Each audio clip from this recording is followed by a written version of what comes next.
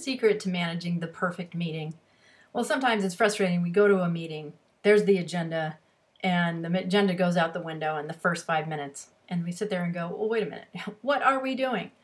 Well, what I'm going to suggest to you when you're managing a meeting is to throw the agenda out in the first 5 minutes. But what I don't want you to do is leave everybody sitting around the table going, why are we here?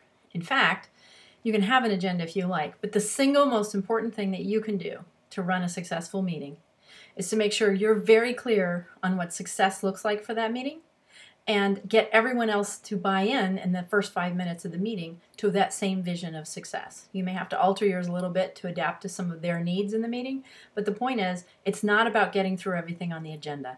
It's about achieving the goal that everybody is there to achieve.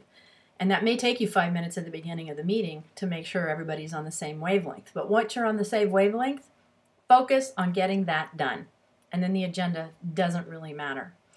Now, some people will be mad that their intention wasn't the one that was picked for the meeting, in which case you may have to have a meeting after the meeting or a meeting before the meeting. You know, the point is, if everybody comes to the table and has the same idea of success for that meeting and achieves it in 15 minutes or 50 minutes, everybody will leave happy, the business will get done, and you will be seen as a very strong meeting manager and a good leader. So, agendas are great. You should know what the types of topics that need to come up, but none of that is as important as having a clear definition of success for yourself, making sure everybody else in the meeting buys into it, accomplish it, and close the meeting.